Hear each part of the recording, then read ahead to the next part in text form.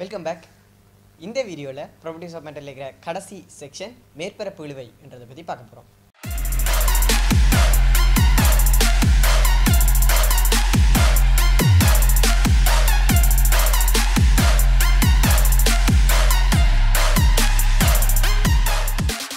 எப்பயாவது தண்ணிக்கு மேலே நடக்கிற பூச்சியை பார்த்துருக்கீங்களா?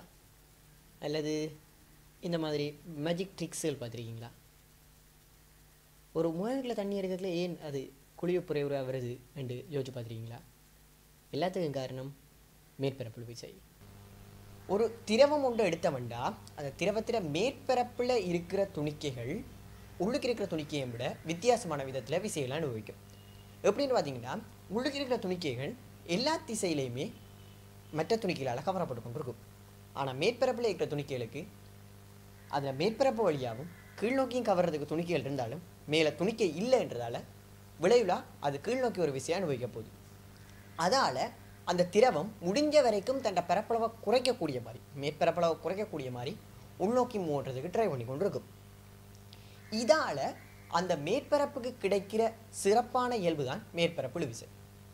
அதாவது நல்லா விளங்குற மாதிரி சொல்லணும்டா, ஒரு ரப்பரை எடுத்து அல்லது ஒரு பலூனை கிழிச்சு போட்டு ஒரு கப்புக்கு மேலே போட்டு விட்டிங்கன்னா அது எப்படி இருக்குமோ அதை மாதிரி தான் அந்த திரவத்தின் மேற்பரப்பு எங்களுக்கு இருக்க போகுது. ஸோ மேற்பரப்பு இழுவைக்கான டெஃபினிஷன் என்னன்னு பார்த்தோம்னா, திரவம் ஒன்றின் சுயாதீன மேற்பரப்பில் வரையப்பட்ட ஓரலகு நீளமான கற்பனை கோட்டிற்கு செங்குத்தாக அக்கோட்டினது ஒரு பக்கத்தில் தாக்கும் மேற்பரப்பு தொடலி விசை அத்திரவத்தினது மேற்பரப்பு இழுவிசையினால் அழைக்கப்பட போகுது. அந்த திரவத்தின பரப்பு எல்லா இடமுமே விசை தொழிற்பட்டு கொண்டிருக்க போது நாங்கள் அந்த திரவத்தில் மேற்பரப்பில் ஒரு ஓரலகு நீளமான கற்பனை கோடு ஒன்றை கீறப்போகிறோம். அதாவது 1 சென்டிமீட்டர் இல்லாட்டி 1 மீட்டர் நீளமான ஒரு கற்பனை கோடை கீறினோம்டா அந்த கோட்டுக்கு செங்குத்தான் எவ்வளோ விசை தொழிற்பட்டு கொண்டிருக்கு என்று பார்க்க வலிக்கிறோம்டா அதை தான் மேற்பரப்பு இழுவிசை என்று வரையறுக்கிறோம். ஸோ எங்களுக்கு ஒரு ஊசி உண்டை மிதக்க வைக்கிற மேஜிக் என்று பார்க்க வலிக்கிறீங்கன்னா அந்த ஊசியில் தொழிற்படுற மொத்த விசை எவ்வளோ வேண்டாம், ஓரலகு நீளமான கோட்டில் தொழிற்படுற விசை டீயாக இருக்கும்டா, எல் நீளத்தில் எவ்வளோ வேண்டாம், எல் இன்டு டி என்றதை நீங்கள் நேரடியாக பெற்றுக்கொள்ளலாம். மேற்பரப்பு இழுவிசையின் அழகு என்னென்னு பார்க்க வலிக்கிறீங்கன்னா, அதாவது ஓரலகு நீளத்தில் தொழிற்படுற விசை என்றதால் விசையின்கள் நீளம் நியூட்டன் மீட்டர் -1 என்று கிடைக்கப்பெற போது பரிமாணத்தை பார்க்க வலிக்கிறீங்கன்னா MT-2 என்று எங்களுக்கு கிடைக்கப்பெறும். இப்போ இன்னொரு நிலைமை ஒன்றை கருதுவோம். சவட்கார குமிழில் பபுள் செஞ்சு நீங்கள் விளையாடிருப்பீங்க சின்ன பிள்ளையில். ஸோ ஒரு செவ்வகமான ஒரு தடத்தை இதில் இருக்கிற மாதிரி எடுத்து அதில் ஒரு முனையை மட்டும் மூவ் பண்ணக்கூடிய மாதிரி நாங்கள் செட் பண்ணி வைப்போம். இதை ஒரு சவட்காரத்துக்குள்ள அமிழ்த்தி போட்டு எடுத்த மாட்டா, சவட்கார கரைசலுக்குள்ள அமிழ்த்தி போட்டு எடுத்த மாட்டால் அதில் சவட்கார படலம் உருவாயிருக்கும். நீங்கள் வளமையாக பபிள்ஸ் எடுத்து ஊதுறதுக்கு முதல் வச்சுருக்கிற மாதிரி ஒரு செட்டப். அந்த சுயாதீன முனையை படிப்படியாக இழுத்து மூவ் பண்ணி கொண்டு அந்த பரப்பளவை அதிகரிக்கிற நேரத்தில் என்ன நடக்குதுன்னு யோசிப்போம். ஓரலகு நீளத்தில் டி என்ற விசை ஒளிப்படம் என்றால் அந்த சுயாதீன முனையின நீளம் எல்லாம் இருக்குமெண்டா டி இன்டு எல் என்ற விசை ஒளிப்பட போகுது. ஆனால் இந்த இடத்துல 2 மேற்பரப்பு இருக்குது. அசையக்கூடிய முனையை எப்படி எடுத்தோம்னா மேல ஒரு மேற்பரப்பு இருக்குது, கீழே ஒரு மேற்பரப்பு இருக்குது. அப்போ டி இன்டு எல் தர 2 என்ற அளவு விசை அங்கே தொழிற்பட்டு கொண்டு இருக்க போகுது. ஸோ எங்களுக்கு செய்யப்பட்ட வேலை எவ்வளவு என்று பார்த்தீங்கன்னா, விசை தர விசை திசையில் பொருளை சேர்ந்த தூரம் டி இன்டு எல் தர 2 தான் தொழிற்பட்ட விசை என்று சொல்லிட்டோம். பொருள் பி தூரத்துக்கு அந்த சுயாதீன முனையை நாங்கள் move பண்ணியிருப்போம்டா D into L into 2 தர பி என்ற எங்களுக்கு கிடைக்கப்பெற போகுது. அதாவது 2LTB என்ற மாதிரி நாங்கள் பெற்றுக்கொள்ளலாம்.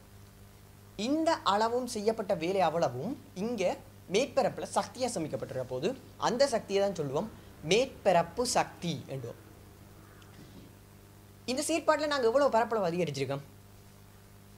எல்ன்றது இந்த நீளம், அகலம் வந்து பி. அப்போ எல் இன்டு பி என்ற அளவு பரப்பளவு தான் இப்போ எங்களுக்கு கூடியிருக்கு.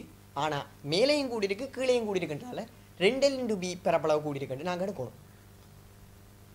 ஓரளவு பரப்பு அதிகரிக்க செய்யப்பட்ட வேலை எவ்வளவு என்று பார்க்க வலிக்கிறோம் என்றால் மொத்தமாக செய்யப்பட்ட வேலை 2LTB, அதிகரித்த பரப்பளவு 2LB. அப்போ ஓரளவு பரப்பில் சேமிக்கப்பட்ட சக்தி அல்லது ஓரளவு பரப்பை அதிகரிக்கிறதுக்கு நாங்கள் செய்ய வேண்டிய வேலை எவ்வளோ ஒன்று பார்த்தோம்டா அது எங்களுக்கு டி என்று கிடைக்கப்படுது. இதால் மேற்பரப்பு விசைக்கு எங்களுக்கு இன்னொரு வரைவிலக்கணத்தையும் நாங்கள் பெற்றுக்கொள்ள முடியும். சமவெப்ப நிபந்தனைகளின் கீழ் திரவம் ஒன்றின் சுயாதீன மேற்பரப்பை ஒரு சதுர அலகால் அதிகரிக்க செய்யப்பட வேண்டிய வேலையானது அத்திரவத்தின் மேற்பரப்பு இழுவிசை என்று வரையறுக்கப்படுது. இந்த முறைகளாலே நாங்கள் அலகை உறுதிப்படுத்திக் கொள்ள முயற்சி செய்யலாம். அதாவது செய்யப்பட்ட வேலையின் கீழ் பரப்பளவு கொண்டு வரப்போகுது, ஜூலின் கீழ் மீட்டர் வர்க்கம். ஸோ அதே அலகு எங்களுக்கு கிடைக்கப்பெற போகுது. பரிமாணத்தை நீங்கள் உங்களுக்கு விரும்புண்டா செக் பண்ணி பார்த்துக்கொள்ளுங்க.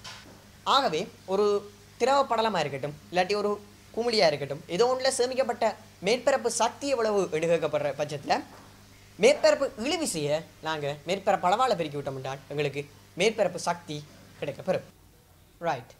ஒரு மோயவைக்கில் தண்ணி எடுத்துகிட்டு அந்த மோயவைக்கில் ஒரு பென்சில் குற்றி ஒன்றை நீங்கள் அமிழ்த்தினீங்க என்றால் அங்கே அந்த பென்சில் இருக்கிற இடத்துல திரவம் ஏறின மாதிரி இருக்கும். என்ன நடக்குது? அந்த திரவத்திர மேற்பரப்புக்கும் திண்மத்திர மேற்பரப்புக்கும் இடையில் ஒரு கோணம் உருவாகுது. இதைத்தான் தொடுகை கோணம் பண்ணுவோம். ஒஃபிஷியலாக அதுக்கான டெஃபினிஷன் என்ன என்று பார்த்தோம் என்றால், திண்ம மேற்பரப்பும் திரவ மேற்பரப்பும் தொடுமிடத்தில் வரையப்பட்ட திண்மத் தொடலி தளத்திற்கும் திரவத் தொடலி தளத்திற்கும் இடையில் திரவத்தினுள் அமையப்பெற்ற கோணம் தொடுகை கோணம் எனப்படும்.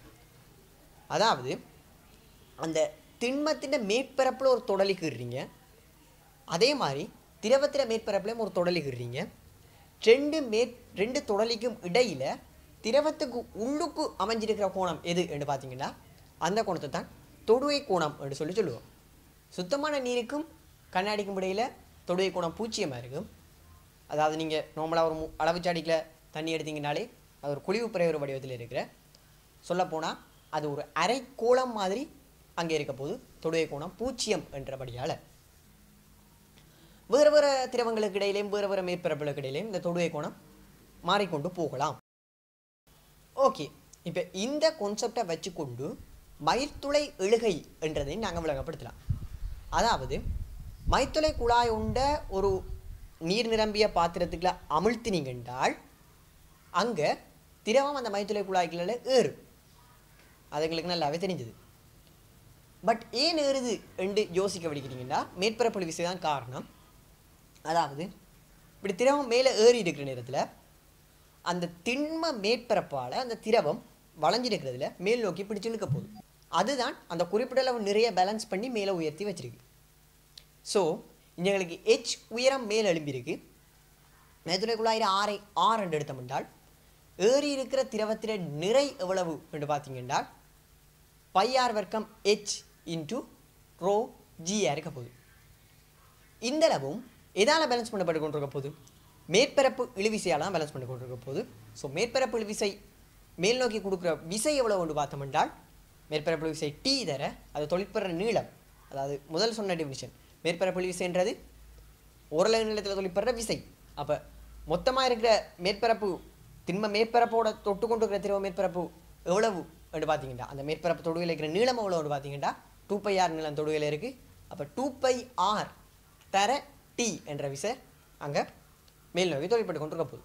பட் முக்கியம் அந்த தொழிற்பட்டு கொண்டிருக்கிற விசை ஒரு சரிஞ்சோணத்தில் தொழிற்பட்டு கொண்டிருக்கும். எங்களுக்கு இது நிறைய பேலன்ஸ் பண்ணுது என்று எடுக்கிறதால நிலைக்குத்தா அந்த விசையை பிரிப்பீங்க. கிடையாது இருக்கிற விசைகள் எல்லாமே ஒரு வட்டமாக வாரதால பேலன்ஸ் பண்ணப்பட்டு போயிடும். நிலைக்குத்தா அந்த விசையை பிரிச்சிங்கண்டா 2πr டி cos θ என்றங்களை கிடைக்கப்பெற போகுது.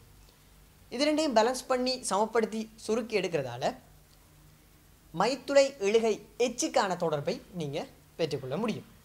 அதாவது h சமன் 2t cos θவின் கீழ் r rho g என்றங்களுக்கு கிடைக்கப்பெற போது பொதுவாக நான் சொன்னேன்னா தூய நீர் மாதிரியான திரவங்களுக்கும் கண்ணாடிக்கும் இடையில் அந்த தொடுகை கோணம் பூச்சியமாக இருக்கும். அப்போ அதை அப்படியான திரவங்களுக்கு அந்த θ சமன் பூச்சியத்தை கொண்டு போய் அப்ளை பண்ணுற நேரத்தில் கொஸ் பூச்சியம் வந்து 1 ஆகவே 2t இன் கீழ் r rho g என்று எங்களுக்கு கிடைக்கப்பெற போகுது. ரைட். இப்போ ஒரு கேள்வி பார்ப்போம்.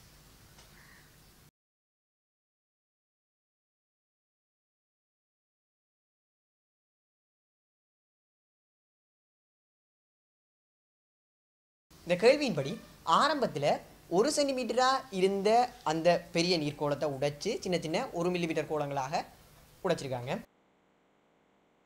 ஆரம்பத்தில் இருந்த பெரிய கோளத்தின் கனவளவு v1 சமன் 4/3 பை 10 தர 10⁻³ முழுவதின் கனம் என்ற மாதிரி வரப்போகுது.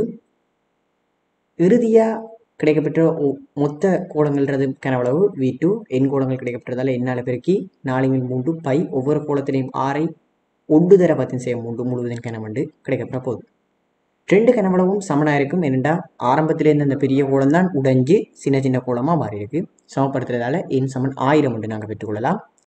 மேற்பரப்பு சக்தி என்றது மேற்பரப்பளவு தர மேற்பரப்பளவு விசைன்னு சொல்லியிருந்தாங்க. அப்போ ஆரம்பத்தில் இந்த மேற்பரப்பு சக்தி 4 பை தர 10 தர 10 3 முழுவதின் வர்க்கம் தர மேற்பரப்பு விசை 7 தர 10 2 2 வரப்போது. அதை சுருக்கி எடுக்கிறதால 88 தர 10 6 ஜூல் சக்தி ஆரம்பத்தில் அந்த மேற்பரப்பில் சமிக்கப்பட்டிருக்க போகுது.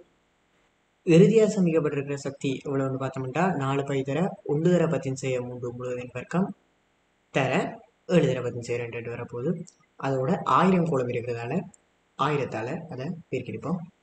இப்போ 880 தர 16 ஜூல் சக்தி சமிக்கப்பட்டிருக்க போகுது.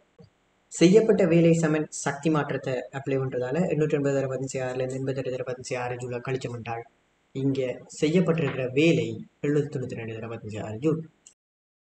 ஓகே, இந்த வீடியோ பிடிச்சிருந்தால் லைக் பண்ணுங்கள், ஃபிசிக்ஸ் பொடியன் சேனலுக்கு சப்ஸ்கிரைப் பண்ணுங்கள். தொடர்ச்சியாக நான் போடுற வீடியோஸ் பற்றி அப்டேட் உங்களுக்கு வந்து கொண்டே இருக்கணும்டா அந்த பெல் பட்டனை ப்ரெஸ் பண்ணுங்கள். நன்றி.